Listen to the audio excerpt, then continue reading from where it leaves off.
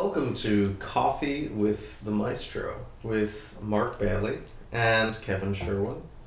And Mark Bailey is drinking coffee. I'm currently drinking tea this morning. You know, I actually don't like that term maestro very much. Even though that's what's funny about I know the that's title. what, and I appreciate the that's what's funny. the compliment. But that's a title that I actually never asked to be called. So why don't you like that title? Because I think that's telling about your approach to conducting. Yeah, I just feel that it's such an aggrandized term that makes the conductor singular and implies that he's being placed above the musicians that he works with. As I think you know, I believe very much in the collaborative spirit. I'm the coordinator of that collaborative spirit. I have to ensure that our voices all come together, whether they're literal voices or instrumental voices, so that the music speaks coherently and expressively to an audience. But I do that as one of among many terrific musicians, and I don't. There's something about being singled out with a special term like maestro, as if there's something that's descended upon me and only me, that is mysterious and unattainable by others. And I'm exaggerating right now, but that's kind of why I never use the term with myself, or never encourage that it be used. Although if someone calls me maestro, of course I graciously appreciate it and go along with it. I think that mysterious description, the unattainable description, is actually part of the historical understanding of the conductor of like the late 19th and early 20th century, that was part of how that conductor was perceived. Obviously, it probably had to do with, very kind of dictatorial political culture, something that it's good that we haven't carried forward. Yeah, I also think, and at the risk of sounding a bit cynical or overcritical, that some conductors may have even cultivated that sort of maestro mystique sort of thing to cover for their insecurities, to cover for things that they didn't do particularly well, as an excuse for it, as an excuse for the tirades, as an excuse for yelling at an orchestra for doing something that he didn't show properly in his technique. But, they have this mystique and sort of live on a plane above everyone else. I thoroughly reject all that. I don't think that's very helpful. So I don't think I ever call anybody maestro. I wouldn't do that. So speaking of not calling people maestros, yes, on this episode of Coffee with the Maestro, we wanted to talk about the basic technical foundation that anyone who wants to go and conduct needs to practically rehearse and direct an ensemble in concert. Yeah, there are a few essential factors. We talked about the role of dance in cultivating body movement, and we can talk some more about that. But if you were to force me to boil it down to one thing, you were to say, what's that one critical factor that either will make or break a conductor that has to be there? It's the ears. Mm-hmm. Ears, ears, ears. Exclamation point, exclamation point, exclamation point. And of the conductors I've seen, of the students I've seen who aspire to be conductors, actually, usually it comes down to one thing that will either open the doors to a profession in conducting or close that door, and it's the quality of their ears. And if I see someone struggling to hear things, and we'll talk about what that means, is struggling that way, it's not going to work. The ears are extraordinarily important, and they have to be there already to a certain extent when you get up in front of an ensemble, again, or it's not going to work. The good news is ears can be cultivated, ears can develop, ears can go from being okay to being extraordinary with a lot of hard work, and that hard work is worth it.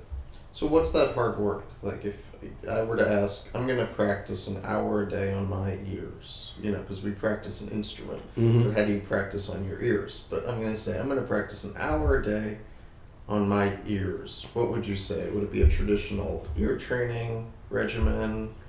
Well, I think in order to answer that question, we have to talk a little bit about what is the purpose of having, your ears incredibly well developed. What are we trying to achieve through that? And I think there are several levels to it. Most typically, people are going to think about sort of the ear jock type things, that you're able to hear intervals and all that. And that certainly is critically important. Okay, so you do have to master that. Absolutely, absolutely. Okay. If you're in front of an orchestra and you can't hear even the most micro bit of out of tune playing,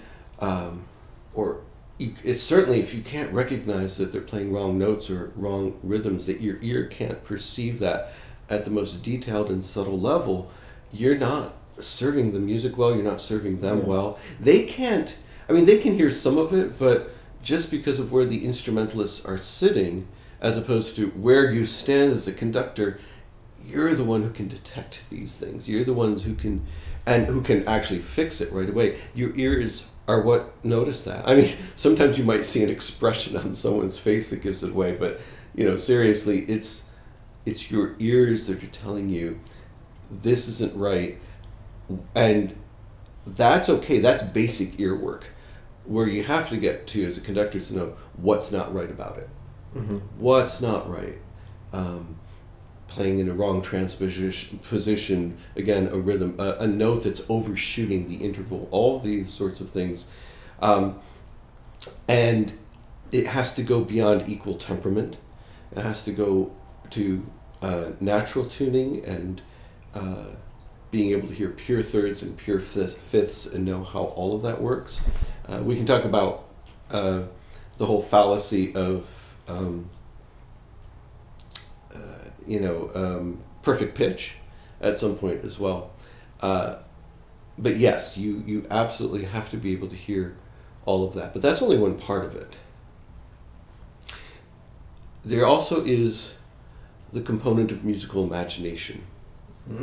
And being able to hear musical possibilities in your mind and to make that a reality. I think that, to me, that's a form of hearing as well.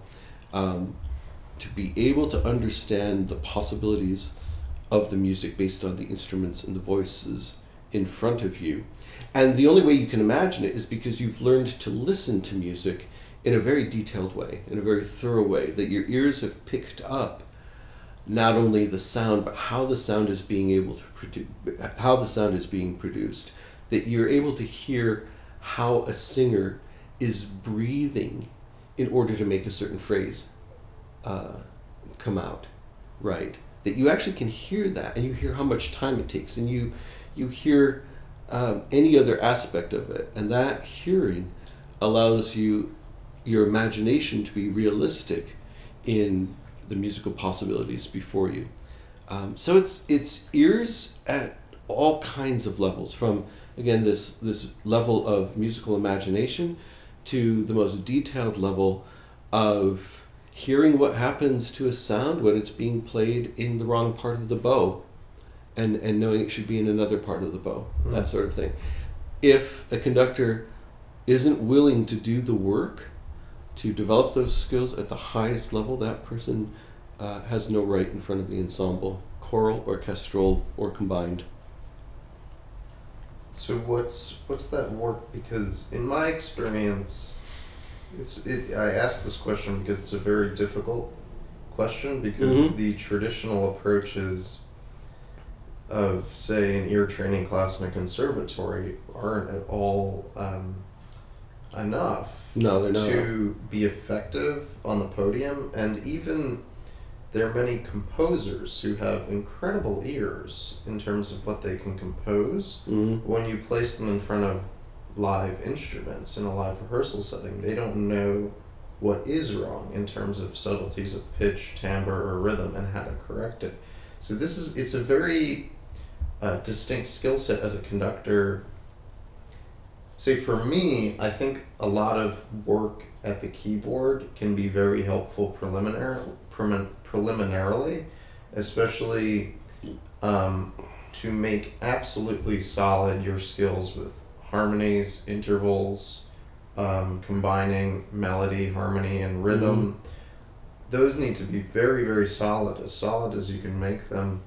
But for me, working with a chorus, working with the Yale Russian chorus in particular, was one of the best experiences for my ears, because weekly rehearsals entailed correcting and teaching pitch, rhythm. Well, you can't and right. harmonies. You can't correct intonation on a keyboard. That's the issue with only working on a keyboard. You're not training The yourself. keyboard part is important. You're absolutely right about subtleties that. and pitch. Yeah. Being able to combine harmonies and all that, and probably you should mention working on a keyboard that allows temperament adjustment. Yeah, absolutely. Right, so that you're not restricted to equal temperament, but again, electronic keyboard that has quarter comma mean tone and other things, so you can really hear what pure intervals sound like as well. That's a really good point, and maybe one of the reasons my ears are so strong, and that's maybe one of two things I'll say with a bit of pride, is because I've been working with singers and choirs my whole life. I've always been conducting them alongside of the very instrumental variable. Absolutely, voice, and especially that, because a lot of the choral conducting I've done since I was 18 or 19 was unaccompanied. And especially the Slavic, the Eastern European, the Ukrainian and Russian liturgical music, which is all completely unaccompanied.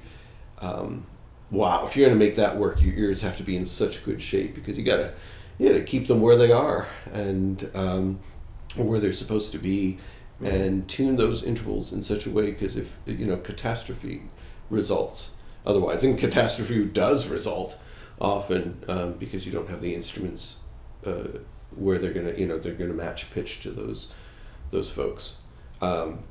So I think that's a really good point with singers.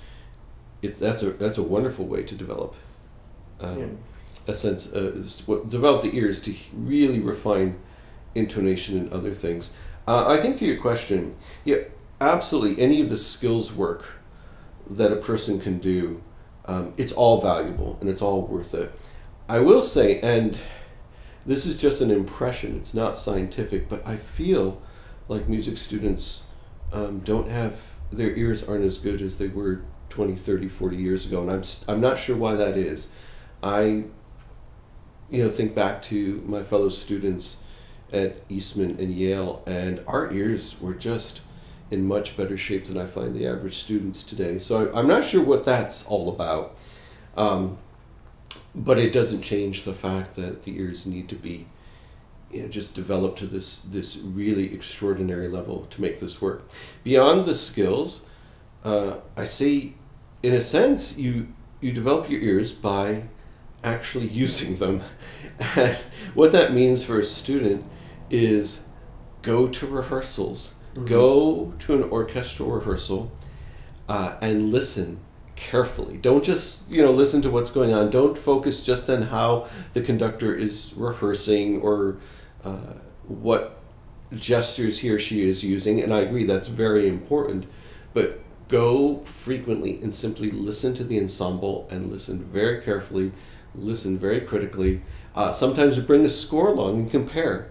What are you hearing as compared to what's in the music, and how is it matching?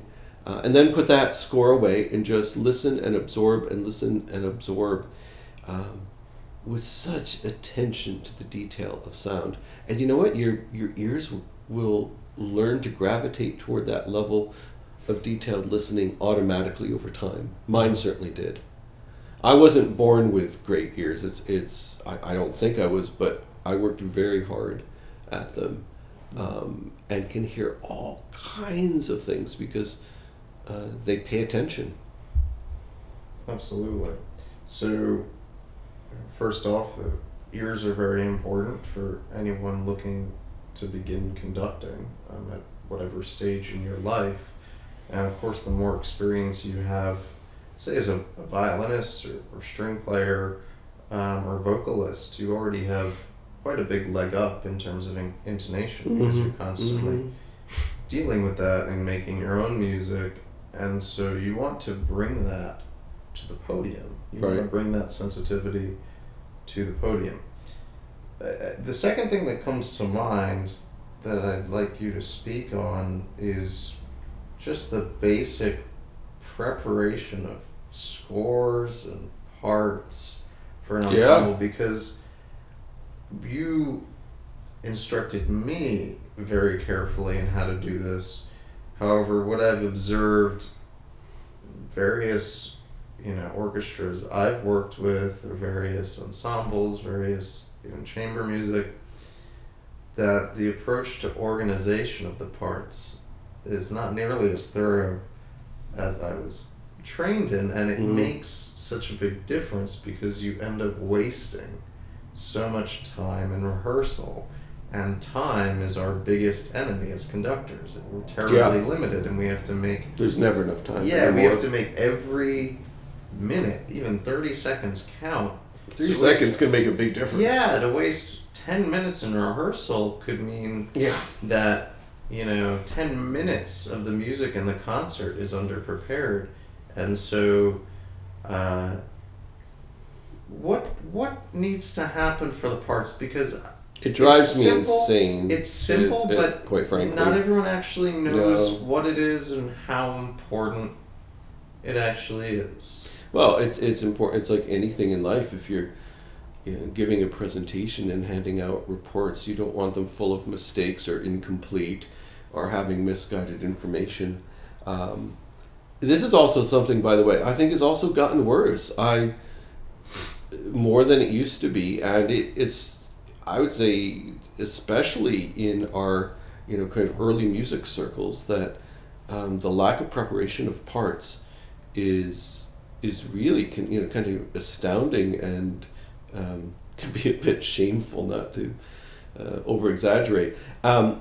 Now, I want to be clear. When I say preparing parts, I don't mean that you mark in and predetermine every expressive gesture. I actually don't like doing that. You look at my viola parts and that I use, and you see relatively few fingerings and nothing else. In fact, fingerings may be all you see. I don't mark up my parts a lot. I leave a lot of it open to the moment. But there are things. The parts have to be organized in certain ways. They have to agree, and they absolutely have to have measure numbers and certain essential bowings and things like that to save time. And so it's a matter of absolutely taking care of that and ensuring that, because it will save enormous amounts of rehearsal time, and it will save rehearsal energy too. Because if your players and you are trying to agonize over certain details that should already be accounted for in the way the score was prepared, then you're taking away from the musical energy to make that piece come to life. This was instilled in me by a very simple story about Dan Lewis, told by Dan Lewis. Again, as I mentioned in our previous episode, one of the great American conducting teachers, one of the world's great conducting teachers of his generation, certainly. And he was telling us that one of his students at USC was scheduled to rehearse a Mozart, I think, piano concerto or something in conducting lab class that day, and passed out the parts without having prepared them, without having put in measure numbers and things like that. And she was sent home that day. That was it. That's how important it is. One should not brush off logistics, because it means so much. So you sit down with the parts, you decide you're going to get them out 2 weeks ahead of time, and what does it take to do that, and what does it mean? It means that it's simple. It means they have the same measure numbers and rehearsal letters, and you can turn the pages. So you make sure that the page turns work, You tape the pages. You tape the You page. actually You know, just sit there exactly. and coordinate what the page turns are and tape them appropriately. Right. Yeah. It feels almost silly, you know, to have to say this, but the number of rehearsals I go to where that's not the case. Yeah. What was it? There was some project I did where the viola parts were actually choral parts handed out to me. Yeah. I was supposed to read the tenor part, and I mean, the good thing about being a violist is you learn how to read in different clefs because people do that to you.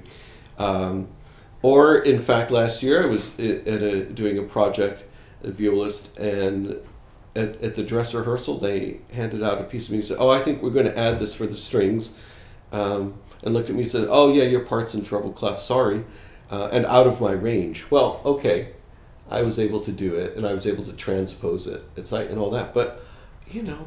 You shouldn't have to. Yeah, it is the conductor's... I was a waste of my energy, and it made me have to scramble an hour before the performance. It is the conductor's, as you taught me, it is the conductor's responsibility to be fully accountable for every note that every player plays. Absolutely. And if you're fortunate to have players who can go beyond and add this in and add that in and create this, if it's that kind of arrangement project, that's fantastic, but that cannot be the baseline expectation, because far from every instrumentalist has the expectation that you have that expectation of them, of course. You know? And I have to say that I don't think this is an issue once you get up to the higher professional levels. There's a library, an orchestra has a librarian that's going to make sure this isn't going to happen and works with the conductor. But still, you need to cultivate this as a young conductor as well, because all the wonderful projects, the startup groups, the grassroots initiatives and ensembles, they all deserve to be managed with the same kind of preparation and accountability and organization as anything else. Sure, and I've even heard many stories at the professional level where the conductor doesn't have the same measure numbers or letters that the players that's do. really bad. So yeah, it's someone I hear this someone all needs the to time. get fired. Yeah, but it's just a lack of Yeah. attention to the idea that these are really important components. Yeah, and I got to say, when my friend Bill Edens had me guest conduct his orchestra up in Edmonton a few years back with Messiah, the librarian I worked with there was so on top of it.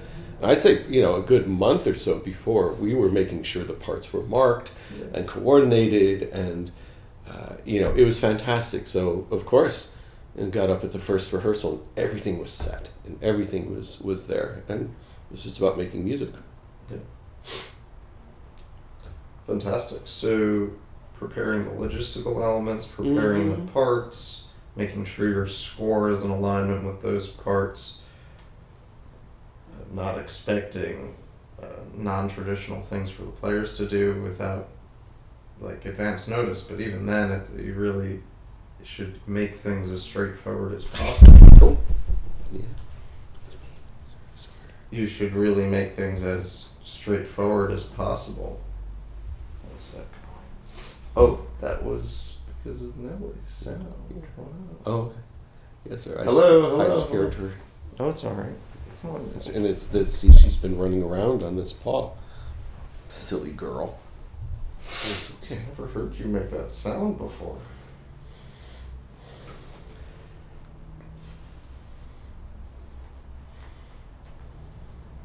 What was this thing? So I think you were talking about score prep. We would Yeah, ask just about the that. score or- alignment. That's good. Okay. Okay, so what are some of the basic gestural and physical technical concepts that, say, a first-time conductor should prepare before their first rehearsal?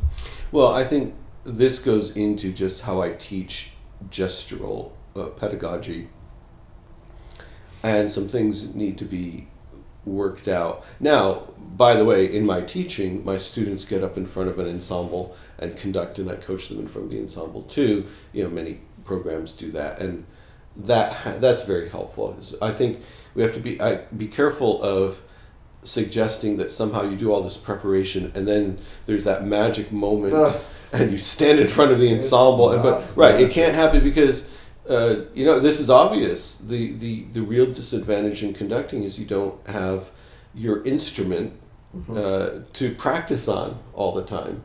You have to create an imaginary instrument to practice on. As a violist, I have my viola sitting right over there in the corner. I can pull it out and practice. I don't have an orchestra or a chorus or both at my disposal every day to practice. So having an opportunity, though, to practice in front of actual human beings is very important, and that's part of the equation. In terms of gestural communication, the very basics, what need to happen, are a few categories I have, or especially two categories. There are the gestures that result in an articulation, that as the conductor prepares the gesture and executes the gesture, a sound results. And that sound will reflect the nature and quality of the gesture. So there are two components to the gesture. There's the preparation, and then there's the stroke. That's the execution. And the preparation is where the conductor conveys, dynamics, mood, type of articulation, all the information that the musician needs to be able to execute the sound accordingly is really in that preparation, and then the stroke itself follows through so that at the end of that stroke, boom, there's a sound. That's, think about a downbeat that starts a piece of music. Those gestures, those which basically look like strokes, have to be practiced in such a way and in a variety of ways so that the musical effects they're asking for can be achieved. The second category of gesture that I teach then are gestures of motion. And those are the gestures that take you from one articulation to the next and to the next to the next and create a flow of sound. Those gestures tend to be a bit more circular and they have a continuous motion to them that reflects the continuous nature of the music in front of you. Those gestures have to be well worked out and trained. And then, of course, it's using those two categories of gestures together, a combination of these kind of strokes and circular motions. And anyone who's studied with Harold Farberman is going to recognize some of the same sort of terminology. A lot of this comes from him as well, but from others too. It's the combination of strokes and gestures of motion that guide the entire palette of musical possibility in front of you. And then the third category are these sort of clicks or motions in the wrist that cover space when something isn't happening. So I use them for dotted rhythms and things like that, where with a click of the wrist, you mark a bit of time after which an articulation happens. So at the risk of sounding incredibly technical, but it is my pedagogy, strokes, circles, and clicks, and understanding how they all work together and coordinate and can convey basically everything you need to say to a group of musicians to coordinate their own ideas and playing into something that is cohesive and hopefully amazingly expressive. So where do beat patterns fall into that? Beat patterns. I asked my leading question. We all know that this is Maestro Mark Bailey despises beat patterns. Despises is a strong word, although perhaps it's accurate. I think I'm going to start this from the other side of the equation. You use beat patterns when the most important thing to tell a group of musicians is how many beats there are in a measure. Mm-hmm. When that's the most important thing, when that's the critical thing, when that supersedes all the other information that you need to convey, or at least has to come before it, then go ahead and use a beat pattern. That's rarely the case, and it's usually, I only find myself having to use it in complex 20th century works where it's changing every measure and the length of the pulse is changing and things like that. The thing about beat patterns is when one uses beat patterns, the conductor who does so is spending a lot of energy conveying in the most presumed amount of information that is the least important for the orchestra to know or the chorus to know. That, for instance, there are 4 beats in each measure. That's not hard to figure out, and it's rare. That's not the most important thing they need to know.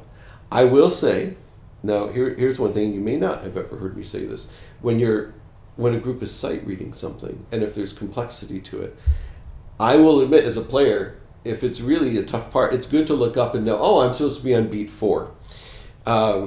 So maybe when sight reading something that is complex, a few beat patterns to help out every now and then, just to let everyone know where they should be, again, is the important information. That's rarely the case. And what happens is when a conductor insists on using beat patterns, it gets so boring to look at that you just stop looking. Because if all you're going to do is look up and see the same old pattern, measure after measure after measure, even if it's done in a very eloquent way, but just 1, 2, 3, 4, 1, 2, 3, 4 over and over and over again, you stop looking up because you already know that.